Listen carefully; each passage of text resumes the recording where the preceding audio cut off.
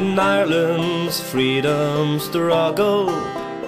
From each corner of this land, in every page of history, men have bravely took a stand.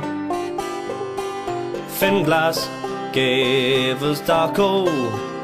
We're so proud of this young man who fought off British agents when cold murder was their plan.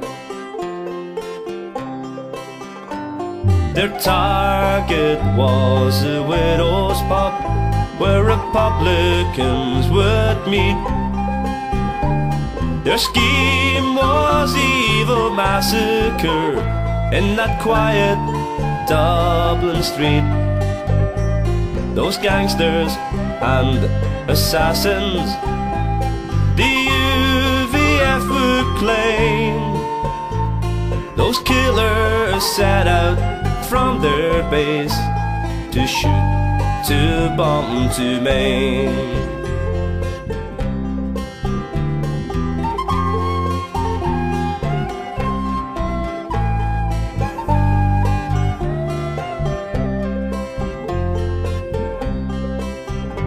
As the crowd enjoyed the evening, forgetting all their cares, the assassins armed and ready were reeking towards the stairs.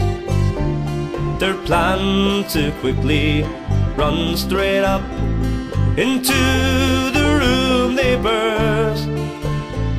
The fatal flaw stood at the door, there to get past DOCO first. Martin flew straight at that killer band and forced them to the street. A shot rang out and Martin fell, dying at their feet. He saw them run like cowards, but DOCO held his ground. His duty clear, that volunteer kept his comrades safe and sound.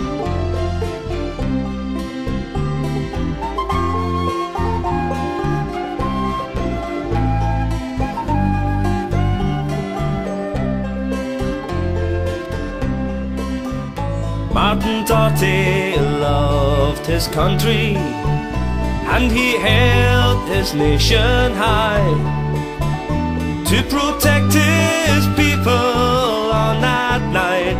He was not afraid to die.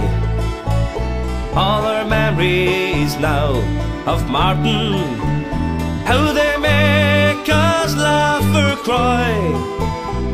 The greatest memory that we have, to save our lives he died.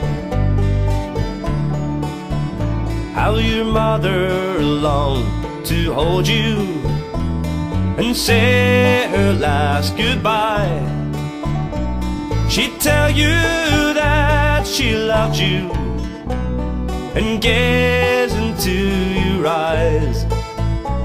She'd tell you that you won the fight, you were fearless, true and brave, and how your actions on that night, so many lives you saved.